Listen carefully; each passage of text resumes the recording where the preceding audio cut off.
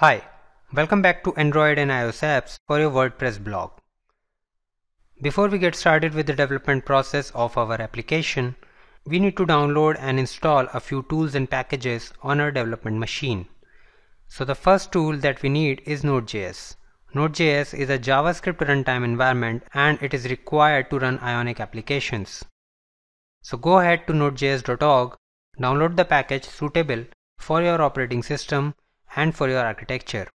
I have a Windows 10 64-bit installation here, so the green button shows me that I can download Windows 64-bit installation of Node.js.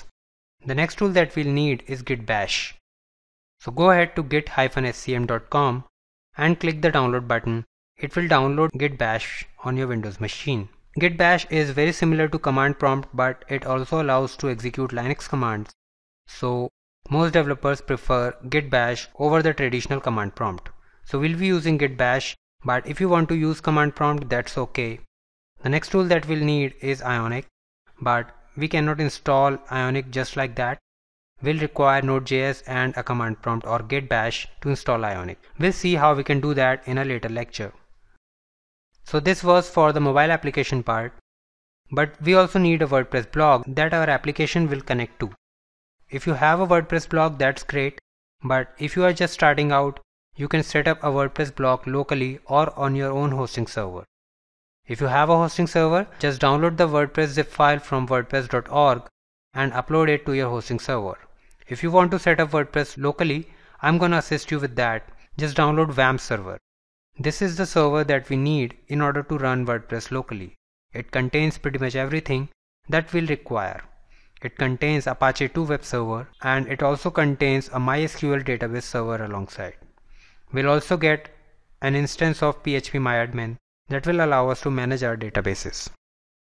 So that was all for the WordPress part. Now when you are done with your application, you will definitely want to deploy that application on your mobile phones. Now if you want to run that application on your Android devices, you can just go to developer.android.com/SDK and download the Android SDK. Just download the SDK, follow the guide, set up the development environment on your machine. But if you want to develop for iOS, you need to download the iOS SDK. For the sake of simplicity of this course, I'm just gonna focus more on development of the Android application.